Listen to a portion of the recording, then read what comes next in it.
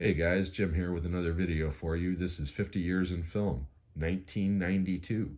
But before we begin, at the end of this video, if you like what you see, please give me a like, a subscribe, and most importantly, please leave comments below. Let me know how you feel about the films of this year, what films you have that I don't have, and such. So, before we get on with the normal caveats, like we always do, I want to do something a little different today. I want to throw out some shout outs to 10 of my subscribers. 5 of them have channels of their own. The other 5 do not, as far as I know, but all 10 of these guys and or women, I'm not really sure, they're just wonderful. They watch everything, they subscribe, they leave shout outs for me on their channels. They're just wonderful people. So in no particular order, I first want to mention Dan at Mr. Dan in Horror, Eddie at Movie Collector 623, and 3 of my friends over in the UK, Stuart at Stuart George's Home Movies, Matt at Matt V's Movies, and Carlos at Eastwood 4 Life Fan, and 4 as in the number 4. So those 5 guys, every one of them are just great. You should really check their channels out. Show them some love. Show them the kind of love that you guys have been showing me. The other 5 are super subscribers, as I call them. They basically are very loyal. They leave comments. They get into some great conversations with me. So again, in no particular order, I want to send out shout outs to Rudra Rock, Alex Wilson, Ball 5884, Gary Robinson 8665, and Ranger Sly. And if you enjoy this 50 Years in Film, you can thank Ranger Sly, because he was the first subscriber who suggested that I continue with this series after the very first video. So again, thank you, Ranger Sly, very much, as well as the rest of you gentlemen, for all of your support. I really appreciate it. Okay, now we're going to get on with the show. The normal caveats. I do not own every movie from 1992. Far from it. These are simply the films that I own on Blu-ray. No other physical media will be included. The other caveat is that these are simply a recap of the films, some of the films that came out that year. This is not a countdown in any way, shape, or form. This is simply just a recap. So we're going to go ahead and start. 1992 sucks. I'm sorry, it does. I've got 18, 19 titles here, and out of the almost 20 titles, I like just about all these movies to one degree or another, but there's only 3 or 4 that I would consider great movies. So we're going to start right away. We're going to go with a comedy, and the first one is Death Becomes Her, directed by Robert Zemeckis, starring Meryl Streep, Goldie Hawn, Bruce Willis, and Isabella Rossellini. This was originally supposed to be a Tales from the Crypt movie. And the cast was having such a good time and the effects were turning out so well that they just decided to release it as Death Becomes Her. You could feel the Tales from the Crypt influences in this movie. And Robert Zemeckis was one of the hands-on executive producers for the original show. So it totally makes sense that this movie would have been Tales from the Crypt. But either way, this is a very good movie. Next, we have 2 underwhelming efforts from 2 of my favorite directors. First, from John Carpenter, Memoirs of an Invisible Man, starring Chevy Chase, Daryl Hannah, and the great Sam Neill. The best thing about this movie is Sam Neill and the special effects. The effects actually still hold up, believe it or not. But this movie is definitely not a typical John Carpenter film.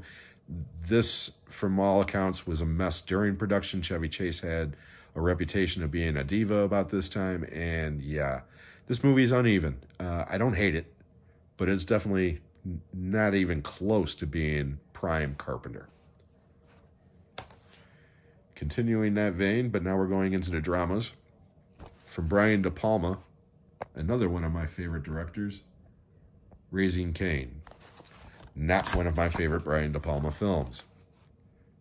That's the original one sheet. Starring John Lithgow, Lolita Davidovich, Francis Sternhagen, and Stephen Bauer.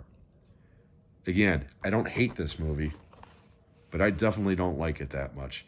Although John Lithgow is incredible as always. He plays a man with a bunch of different personalities, and he's very effective in this movie. But the movie itself, not so much. Now we're going to continue the dramas, and we're going to go to a World War II drama, A Midnight Clear. Starring Peter Berg, Kevin Dillon, Ari Gross, Ethan Hawke, Gary Sinise. You can see the names there. Directed by Keith Gordon, who starred in Christine, Dressed to Kill, and Back to School, and is now a director. This is a very, very solid movie. It's not great, but it's very good. The performances are wonderful across the board. This is based on a true story. It's not your typical war movie where it's just a lot of battles going on. No, this is a movie about something. And yes, there are some very intense moments, but this is not your typical World War II drama. If you've never heard of this movie, check it out. I'll probably include this on one of my five forgotten underrated films soon. But the best drama that year is Unforgiven. Starring Clint Eastwood, Morgan Freeman, Richard Harris, and in his Academy Award-winning performances as Best Supporting Actor, Gene Hackman. This movie won Best Picture, and it also won Best Director for Clint Eastwood. Unforgiven's a masterpiece. It's one of the best Westerns ever. And again, it's not your typical Western. It's about something. It's about regret. It's about living with your past. And my God, Unforgiven is such a great movie. Definitely the best movie of the year. Okay, next, we're back to Batman. And we're with Tim Burton's second Batman feature and final, Batman Returns. Starring Michael Keaton as Batman, Danny DeVito as the Penguin, and Michelle Pfeiffer as Catwoman. This is actually my favorite Batman movies from that era, okay? They don't hold a candle to the Christopher Nolan movies, in my opinion. But out of all of the original 4 Batman movies, this one's actually the most entertaining in my eyes, mainly because of these two. Danny DeVito is unbelievably creepy in this movie, and Michelle Pfeiffer is incredible as Catwoman. She's still my favorite incarnation of Catwoman ever. Again, I like this movie a lot. I don't love it. Now we're going to keep that sequel train going. Moving into the action with Lethal Weapon 3. Directed by Richard Donner, starring Mel Gibson, Danny Glover, and Joe Pesci. Like so many of these movies, I like this movie. I don't love it. The first 2 Lethal Weapon movies are fantastic. Those are 4 out of 4 star films. This one, to me, is like a 2.5, maybe 3. Very underwhelming. Joe Pesci starts getting really annoying in this movie. Next, we have another sequel. For my Jack Ryan collection. Oop, where is it? Patriot Games. Sorry. Starring Harrison Ford, Samuel L. Jackson, and Sean Bean. I like Patriot Games. Again, I don't love it, but I do like it. It's a solid movie. This movie's cheesy as hell, but I do love it. Under Siege. Starring Steven Seagal, Tommy Lee Jones, and say it with me, Crazy Gary Busey. I love this movie. This is the only Steven Seagal movie I own. It's the only one I will ever own because personally, I can't stand him. I think he's a horrible actor. I think he's a boring martial artist. However, this movie is so much fun. It's directed by Andrew Davis, who also directed The Fugitive. Tommy Lee Jones and Crazy Gary Busey are phenomenal in this movie. I love Under Siege. Next, from Walter Hill, Trespass. Starring Bill Paxton, William Sadler, Ice-T, and Ice Cube. Again, solid movie. It's not going to win any awards, but it is entertaining. And Bill Paxton and Bill Sadler play off each other extremely well, as does Ice-T and Ice Cube. Again, this movie is not anywhere near the top of the films from Walter Hill, but you could do a lot worse than watching Trespass. It is a very entertaining movie. But after Unforgiven, this is the second great movie from that year. And it was the introduction to Quentin Tarantino. Reservoir Dogs. Written and directed by Quentin Tarantino. Starring Harvey Keitel, Tim Roth, Steve Buscemi, and in an iconic performance as Mr. Blonde, Michael Madsen. As I said, this was the introduction to Quentin Tarantino. This was his movie debut. And this was also one of the first independent films that kind of crossed over into the mainstream. Now, this movie did not make a lot of money. It had a very, very limited release originally. It only made a couple of million, okay? But what it did was it served notice to Hollywood of this new voice. And in a couple of years, he would release a second movie that more or less changed cinema for the next 10 years. You all know which movie that is. We'll get there in 94. But as it is, Reservoir Dogs is a hell of a debut. And I guarantee anybody who ever loved the song Stuck in the Middle with You before this movie, now every time they hear it, they can't help but think of this movie. That scene has become so iconic. It's been satirized over the years. Reservoir Dogs is great. Now we're moving into the genre section, sci-fi. And for my Alien quadrilogy, we're talking about Alien 3. Directed by David Fincher, this was his movie debut. Starring Sigourney Weaver and Charles Dance. Alien 3 gets a lot of shit. People talk, especially when it first came out, that it was like the worst movie ever. And I've always liked it. I don't like it as much as the first two movies, obviously. But I do like it. And I used to have the Alien quadrilogy anthology on DVD. And all of the movies had a separate disc filled with bonus features, documentaries and behind the scenes and such.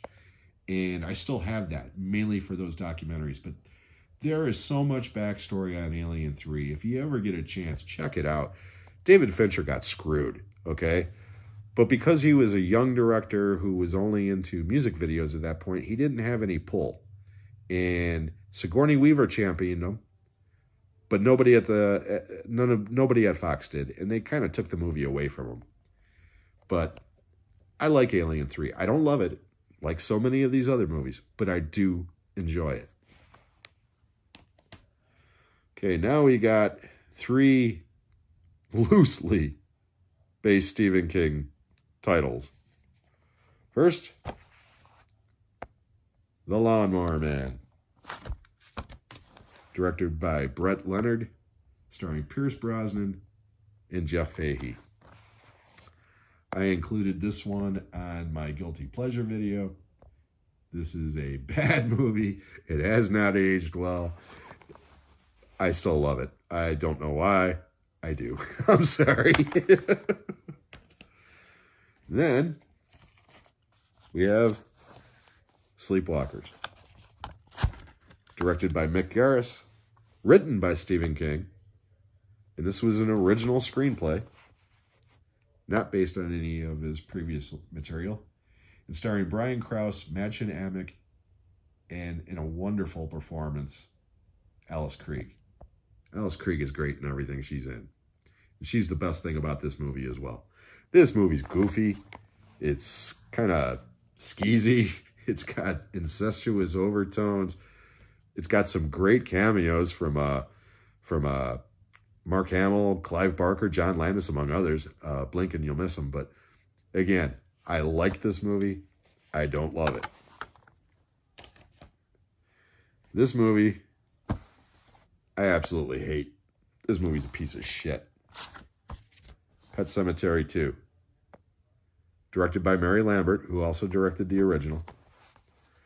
Starring Eddie Furlong, Anthony Edwards, and Clancy Brown. Clancy Brown is the only reason to watch this movie. He's great.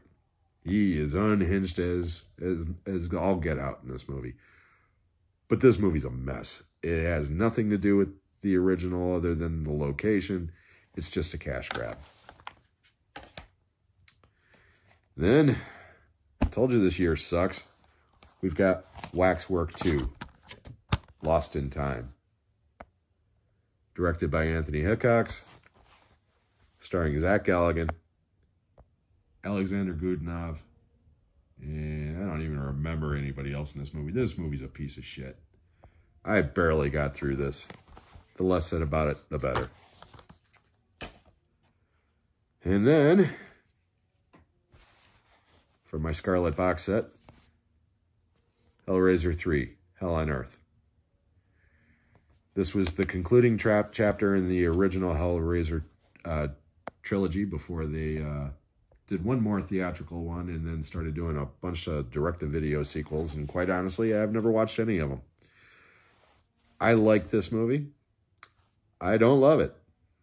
Just like everything else in this year, for the most part, with the exception of a couple titles. I told you, this year is not good. But I saved this one for last. And this movie is great. Candyman. Directed by Bernard Rose. Starring Virginia Madsen. And the incredible Tony Todd as Candyman. This was written on a short story, or based on a short story written by Clive Barker. This movie's great. It's a slow burn. It's not overly gory, although there are a few very graphic scenes. But like the best of Clive Barker's work, it invokes dread. And Tony Todd is phenomenal in this movie. He instantly became a horror icon. It's a very simple story. Say his name 5 times in the mirror, he'll come for you. Just like when I was a little kid, there was a variation of this story, but we called it Bloody Mary. I love Candyman. It's a great movie. I don't like any of the sequels, and I have not seen the remake, so I couldn't tell you about those. But the original is a great movie, and it's the last film from 1992. One quick note, there is one more film that I do have in my collection, but it has not arrived yet, and that is Bram Stoker's Dracula, directed by Francis Ford Coppola, and starring Anthony Hopkins, Gary Oldman, and unfortunately, Winona Ryder and Keanu Reeves. I love those two, but they're terrible in that movie. That movie will be included in the top 10 of the year because it's one of the few bright spots from this year. But if you stuck around this long, I hope you enjoyed it. Next year is better. However, there's a worse year coming, and it's coming soon. So with that little tidbit, I will bid you a good night, a good morning, good afternoon, whatever time it is where you are. And again, if you like this, please give me a thumbs up, give me a subscribe, and most important, leave those comments. And also, thank you to all of my subscribers, including the 10 that I mentioned earlier. In the first 5, please go seek those channels out. Give those guys some love. Till the next time, guys, have a great one.